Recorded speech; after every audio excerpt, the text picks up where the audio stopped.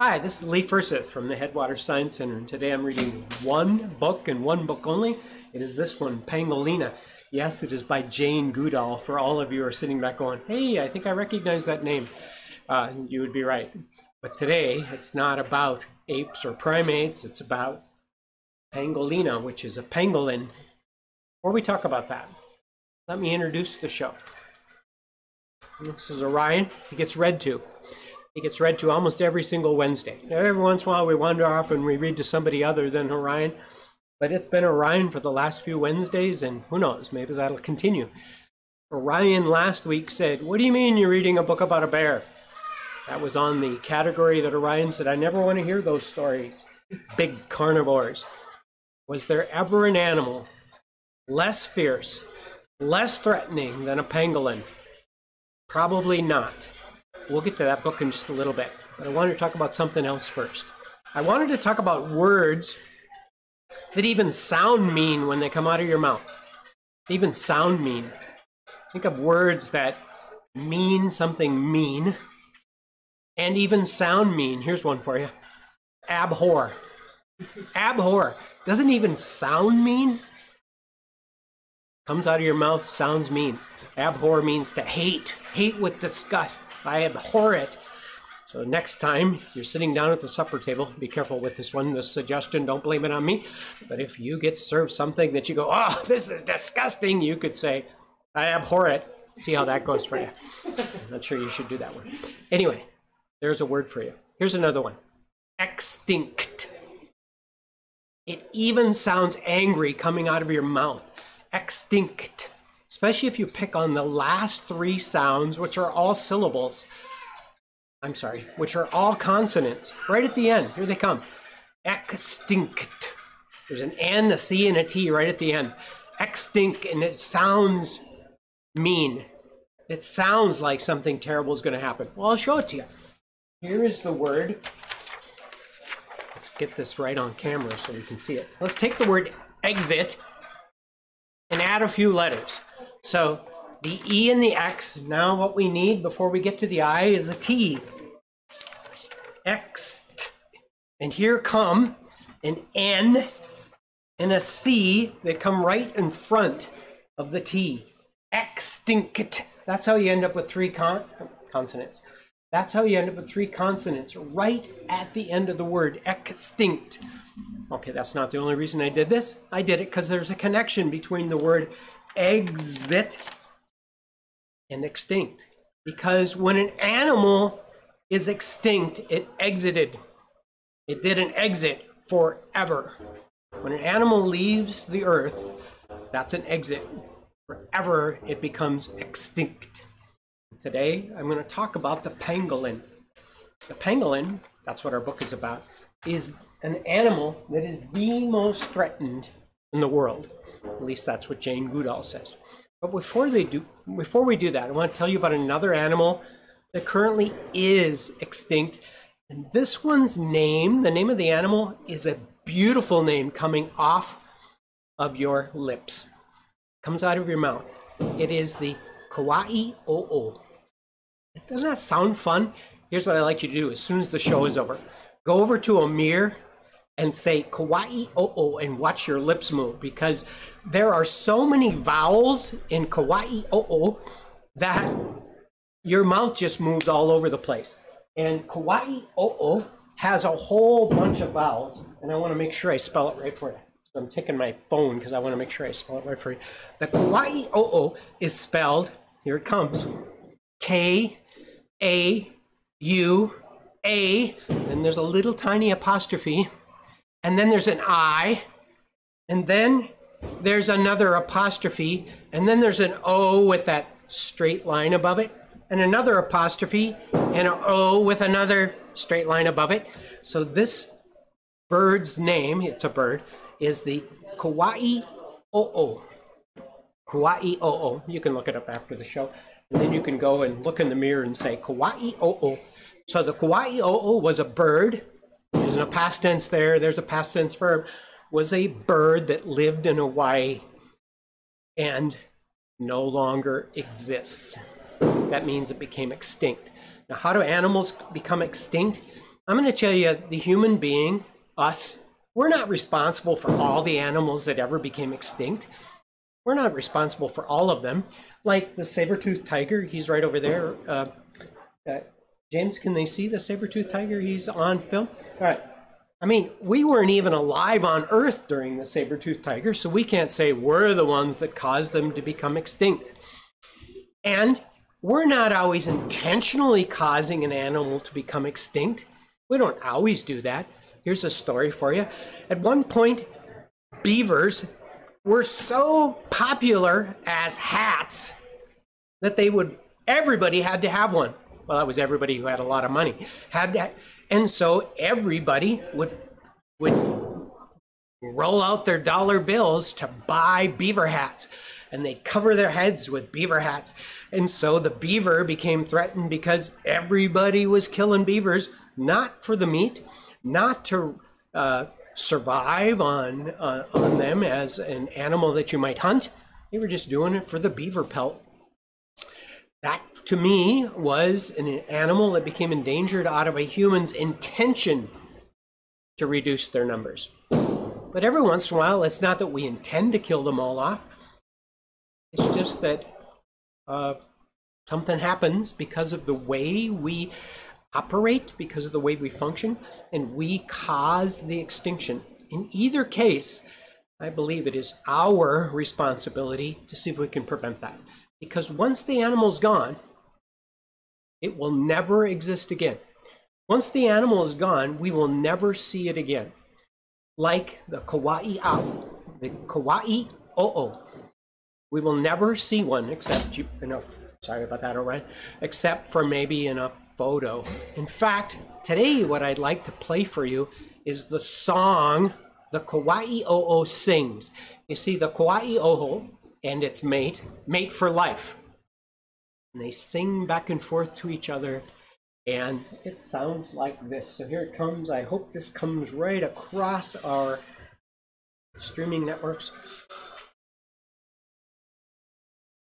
Oh, got to turn up my volume because that wasn't loud enough.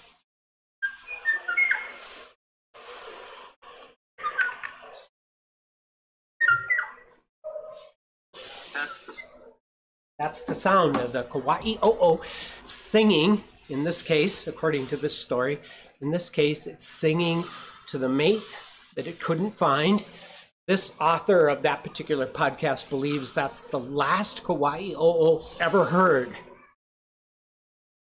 How did the Kauai o'o become extinct? First, it was intentional.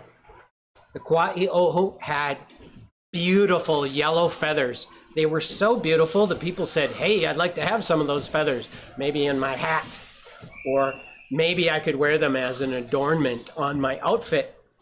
And in fact, they became so popular, people began exchanging them just straight up money. Hey, I'll give you 3 Kauai o'o feathers for whatever they were selling. And so they exchanged them for monetary purposes. And that threatened the race.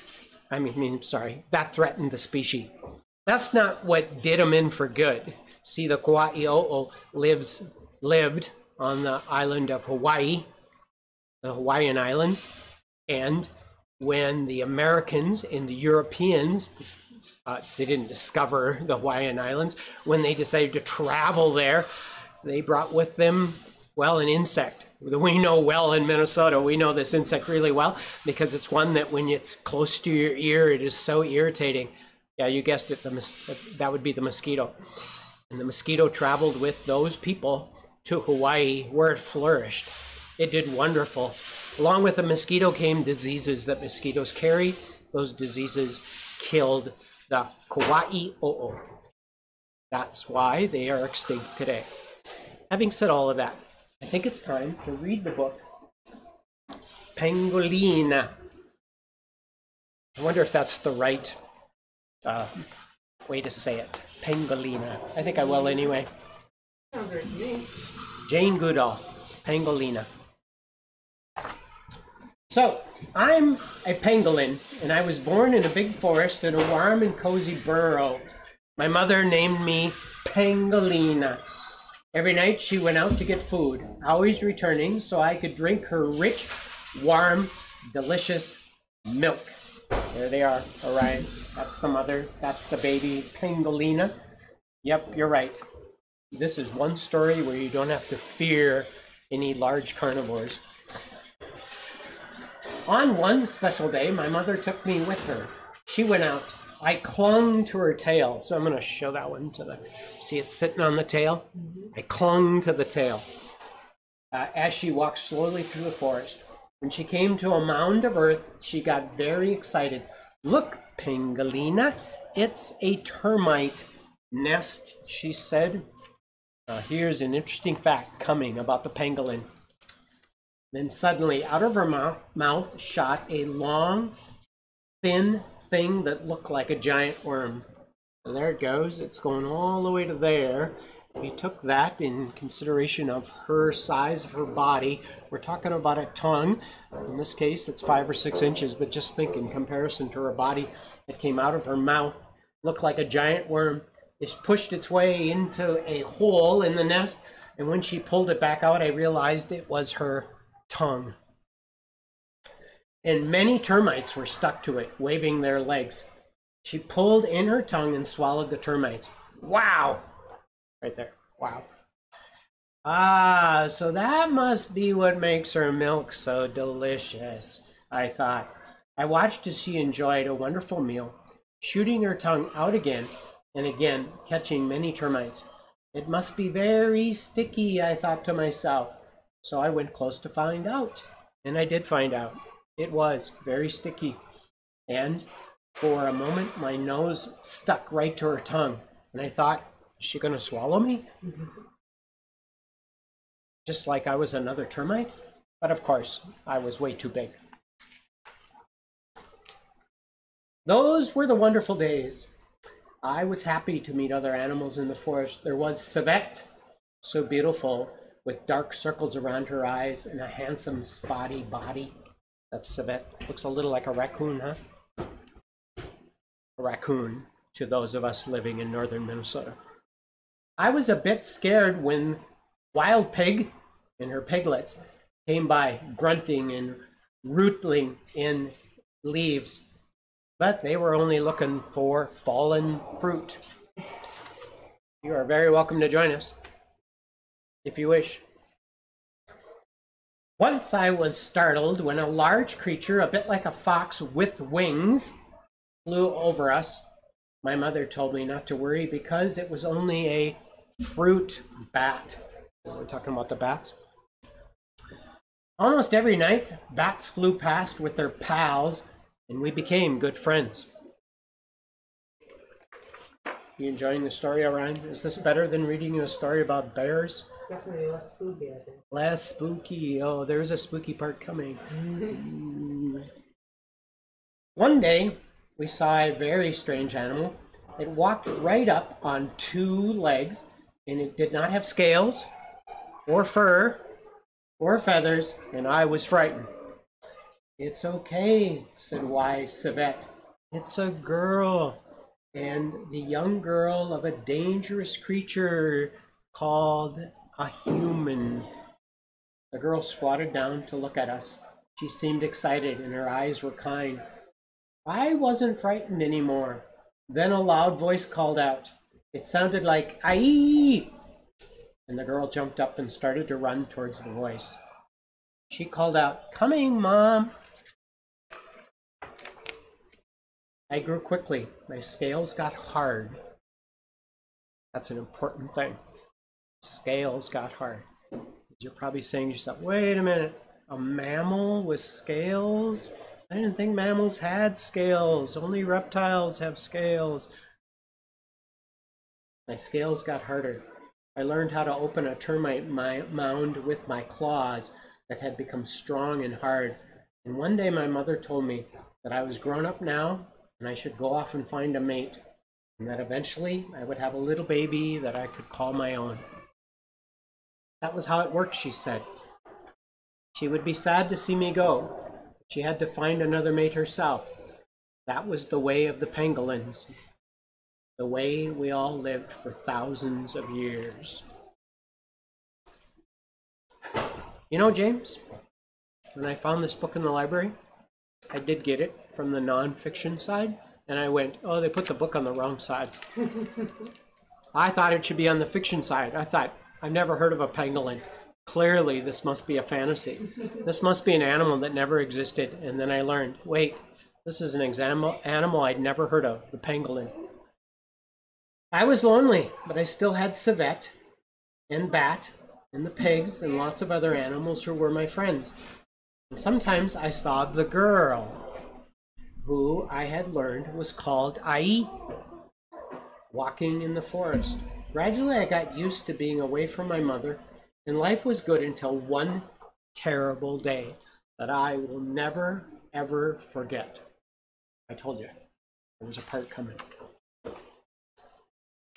I was sound asleep when I was awakened by a fierce barking and the paws of a strange animal digging at the entrance of my burrow. Voices I did not recognize shouting something all at once. I was pulled out into the daylight with a strong stick. A man standing so tall on two legs pushed me into a cloth bag.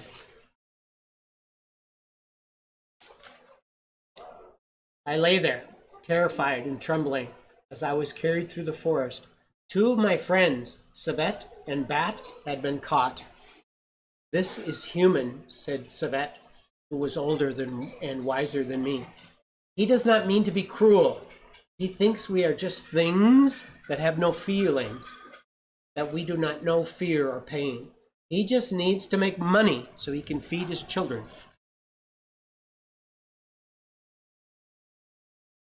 The man took us to a place where there were many cages full of animals from the forest. Mostly they lay silent and still, but they were crying. I was so terrified when I was pushed into that tiny, bare, cold cage. They are going to kill us and eat us, said Civet, who was in a cage near mine. And they will pull off all your scales because they make good human medicine. I cried all night, and I could hear the other animals crying too. And the next day, there were screams of pain, and there was blood, and the smell of fear was all around me. In my heart, I cried out for my mother. In the evening, I was pulled out of my cage. This is a good bargain, said the man who had caught me. Yes, said another voice, I will buy it. I was too frightened to move or even cry. I just curled up into a tiny little ball. So there's the picture. That's what pangolins do when they're frightened. Curl up into a ball. As my mother taught me to do when danger was nearby.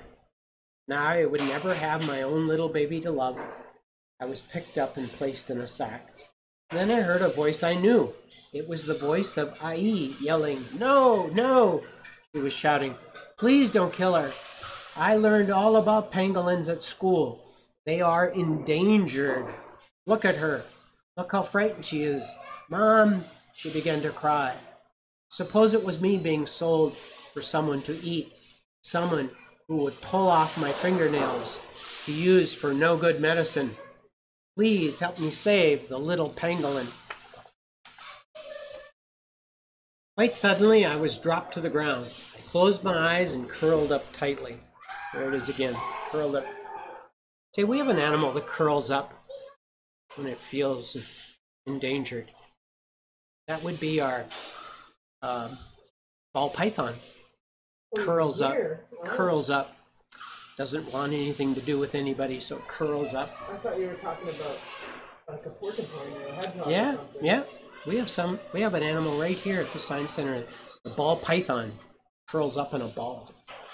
I closed my eyes and curled up tightly as I could. Over there, somebody shouted. I am a police officer, I heard another voice say. It is against the law to hunt and sell pangolins. The noises faded and I heard small footsteps coming towards me. You are safe now, whispered Ai. I opened my eyes and saw her looking at me, surrounded by many kind faces. She looked at the police officer who was smiling at us, who smiled at us. You must take the pangolin to a sanctuary, she told Ai's mother. Ai picked me up gently and said, "Let's take you to your new home." Well, that was a long time ago. Ai and her mother took me to a sanctuary where I was safe. And I learned that once humans understand that we animals can know happiness and sadness, fear and despair, that we feel pain, then they become kind and they care for us and protect us. I will finish my story by saying that eventually I came upon a male.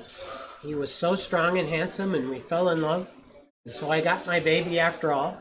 The little boy who grew up and learned to feed on termites and make friends with animals in the sanctuary.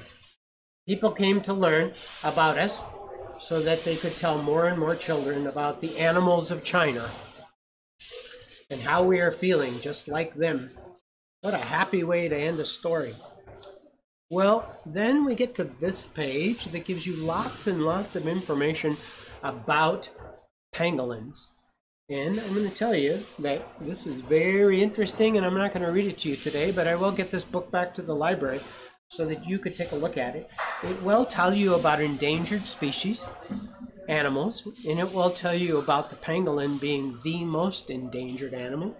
It will talk about how, yes, they did take the scales off to use as medicine, killing the animals, of course, to do that. I couldn't tell you whether that medicine was ever effective or not, but that's something that you could look up when you read the book. Today's book, Pangolina by Jane Goodall. And I hope you enjoyed the story.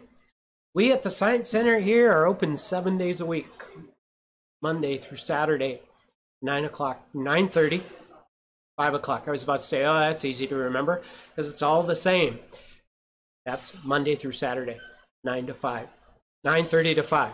It is on Sunday when we're open 1 to 5. So, Orion, why don't you say so long, see ya.